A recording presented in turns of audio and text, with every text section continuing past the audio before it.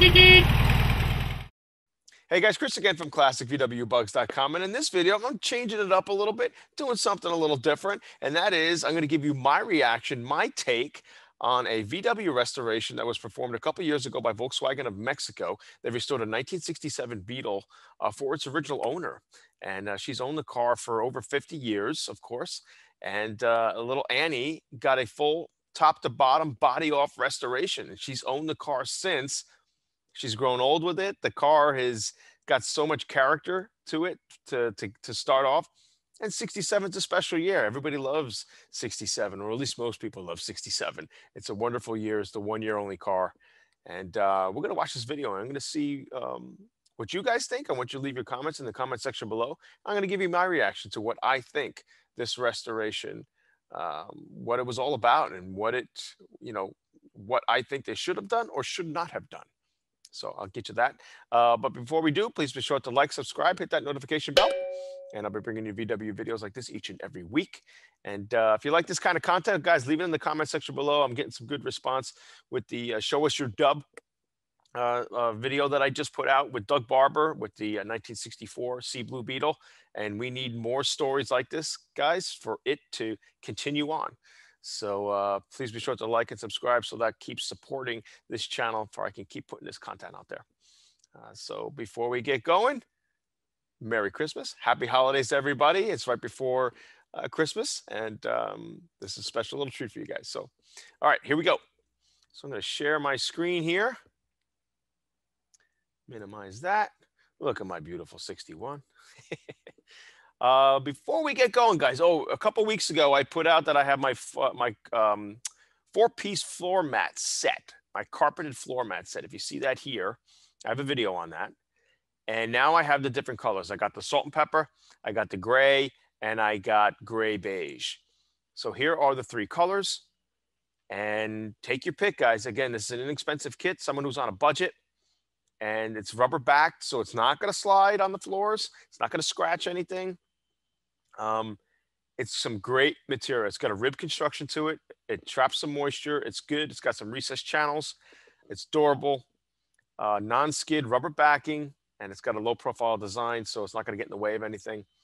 And now I offer the three different colors.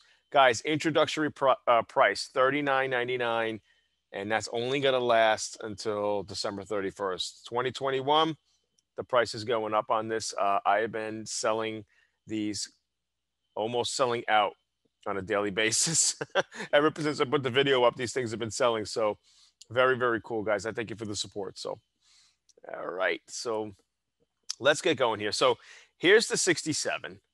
And as you can see, right off the bat, it's an original piece. Maybe the wheels are off just a bit. Let me see if I can make this just a little bit bigger for you guys.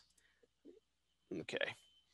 And this is the original owner. She's been driving this car since 67. And I feel for this woman. I mean, she's gone through, different battles with cancer and such. And she's really got a remarkable story with this car. And 67, again, is those 1 year features. And she's got the right bumper with the towel bars that swoop where they're supposed to. Like I said, the rims are off. I mean, look at this hubcap. So she had some chromies on there to begin with. And yeah, it's just classic 67. And how she got picked, I don't know the true story to this and how she got picked for this car to be restored for her. But what a great candidate. These are the stories that we love to hear, especially people in the VW community, especially someone like me. I mean, we're doing a restoration similar to this right now for somebody that, if you go to my website and you go see Landon's 1958 VW that we're working on right now, it's in Glacier Blue. His grandfather owned the car since 58. So the car's been in the family since 58. Those are the special stories, guys. So head over to my website and go to the Build-A-Bug section. You'll see Landon's car there. But yeah, here is her car. And it's just so adorable. I mean, she's, that's a classic here.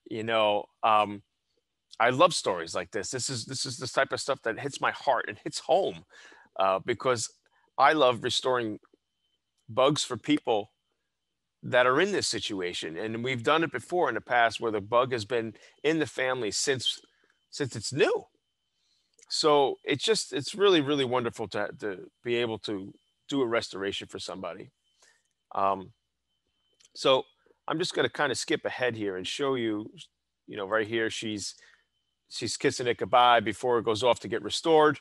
And I guess it was on its way to the Mexican plant to do the restoration. I mean, state of the art plant, wonderful, of course. These guys did a really remarkable job of restoring this car.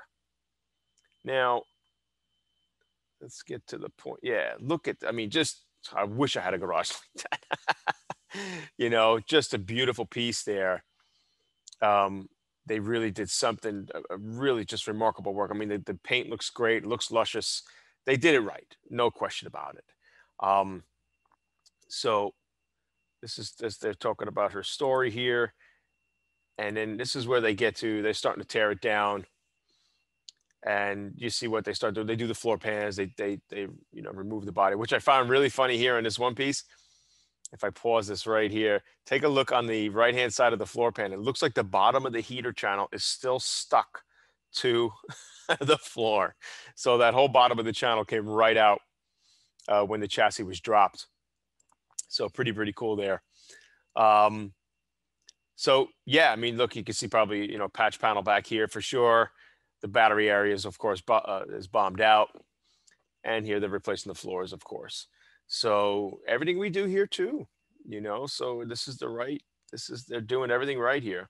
Now, this is where I start to see some stuff where again, I don't know what she was asking for, what kind of a restoration, if they even gave her the options or not. If anybody has any info about this, leave them in the comment section below. But I'd love to hear your reactions to this. So I'm looking at this right now and I see, the engine. Let's take a look at here. The engine is, the whole block's painted red. The heads are painted red. Chrome valve covers. I don't mind the manifold here. Okay. Stainless steel push rods, tubes. That's fine. I'm all good with that, So it looks like they probably rebuilt it. Maybe they upscaled it a little bit, maybe to a 1641, maybe put a big bore on it. But I like that they went down to bare metal, of course. That's the way you want to do it. I mean, look at the patch that you see back here on the rail. If I can go back there just a second. So this thing has had work done in the past. And, so most likely her car was repainted through its lifetime at some point. And, a lot of times we come across bugs for sale that say they're the original paint. And, sometimes when you're buying the car sight unseen or through the internet and you get it back, you can tell that it's been repainted. So, again, they came across this story that the car was, I believe, all original and, kind of untouched, but you could see there was changes here and there, and there was some work on the car in its past, which is fine. So it looks like they're setting this up on the dolly so they can roll this shell around, and they're doing some great body work, of course. Now, a lot of people always ask, oh, did they use Bondo? And guys, they're always going to use Bondo in classic cars. You could do sheet metal and repair the panels and change things up and put all replacements on. But there is always going to be at least a skim coat of Bondo on cars to smooth them out. I have people that will tell me, say, hey, I don't want any Bondo on, when I buy a Beetle, I don't want any Bondo on. And I'm like, well, if it's had a paint job before in the past, or another paint job, it's good chance there's Bondo on it. It's just the nature of the beast. I mean, you watch any of the major networks where, these major restoration shops are doing work on old cars, they put Bondo on, guys. I don't want 2 inches of Bondo, an inch of Bondo. No, a skim coat. Yeah, that's cool. So at least these guys got a team. They probably banged this car out pretty quickly, I got to say. Now, I don't know what's also going on in the trunk here. Maybe she's getting some accessories, electronic accessories, but they have some nutty cutouts here. Maybe the speaker's going in. That's a possibility. If anybody knows, again, comment section below. I love the work, man. I love the, of course, the facility is phenomenal. Um, Clean floors. Oh, I love it. Now we're in the paint booth. So priming this right now, getting it ready for the final coat. Everything looks awesome. I mean, whatever metal work they did, everything looks like they did everything right. I love it. Ruby red. Can't go wrong with ruby red. That 67 that I sold a couple years ago, ruby red, my God, I still get calls on it today. And that wasn't even a car that I restored. A good fellow that we know in Connecticut had that car, and he did a really remarkable job on it. But yeah, ruby red is, classic bug, classic VW color. Hell yeah, do that. Good stuff. So it looks like they probably rebuilt the tranny, or maybe they just did a nice paint job on it. I'm not sure. But this is the proper way to do things, guys. When the body is off, things go in a lot easier.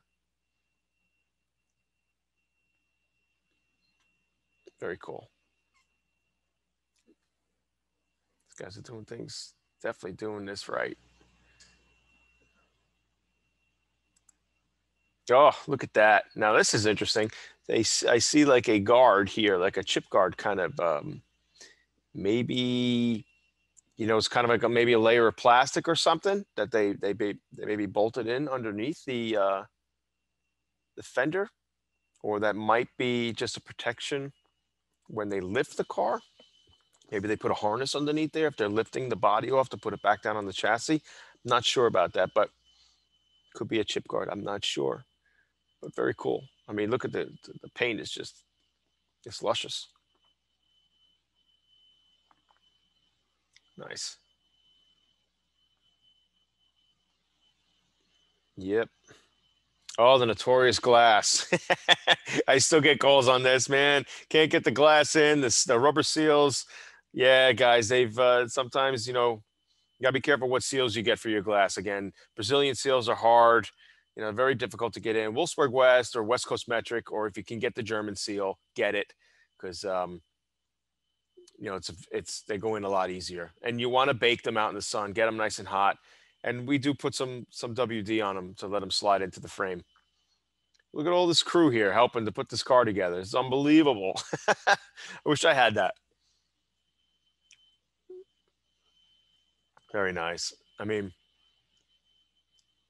wide white walls, of course, are not the right fit for 67. I do like wide white walls. I put them on my 67s before, but that would have been more correct for an earlier Beetle. Now here's where I'm getting into question of things. This is an original 67, and 67 was the first year American bound with the straight headlight. Why the early headlight and fluted?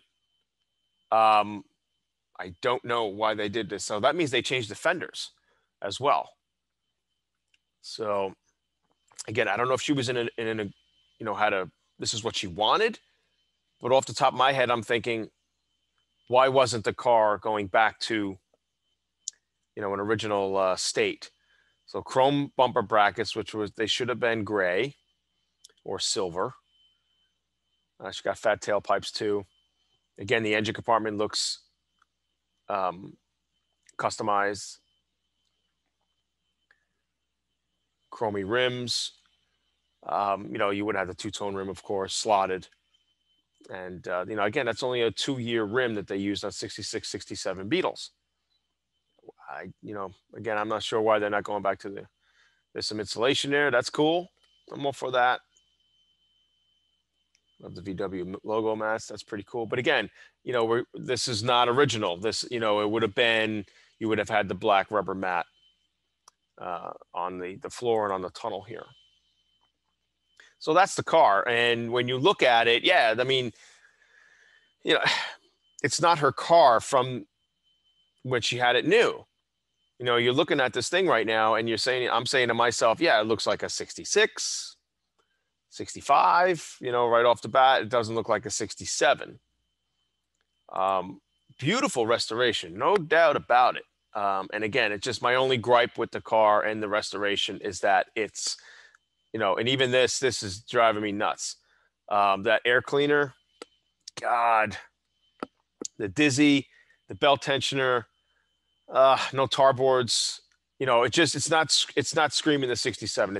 They closed off its you know, stale air shroud like a 36 horse fan shroud on there, no fresh air.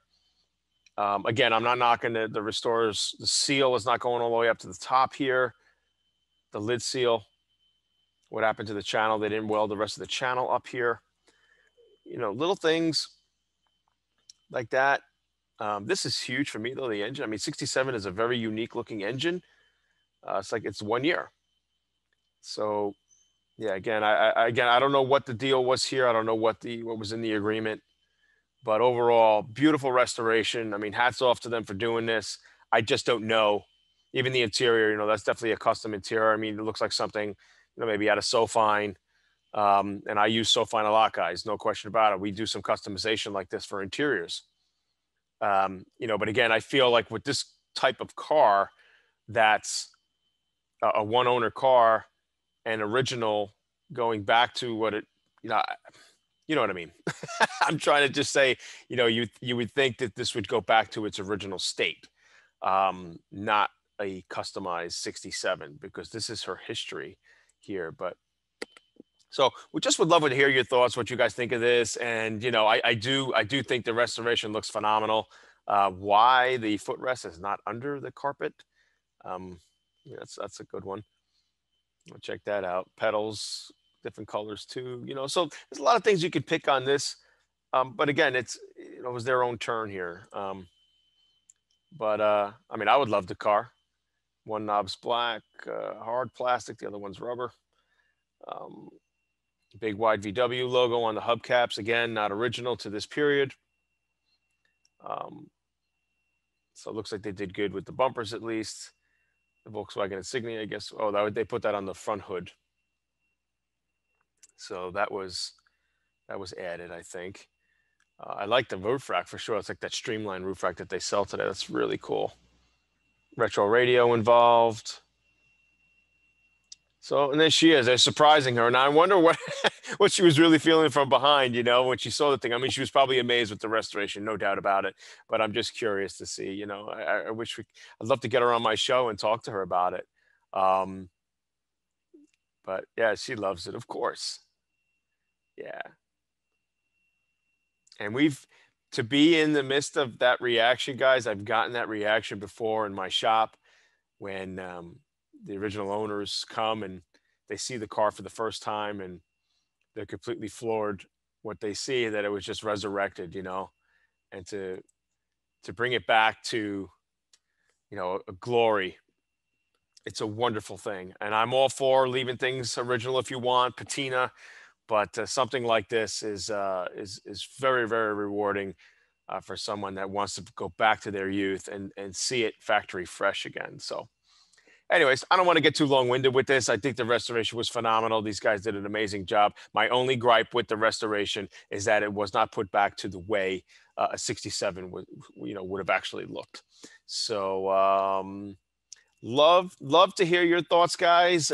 Please leave it in the comment section below, and if you want to see more videos like this, leave it in the comment section below. And this is changing it up a little bit here for you guys, and I hope you like it. So all right, guys, Chris from classicvwbugs.com. Please be sure to like, subscribe, hit that notification bell, and I will see you guys maybe next week. I'm not sure. See how I feel. It's a short week. Happy holidays. Merry Christmas, everybody, and take care.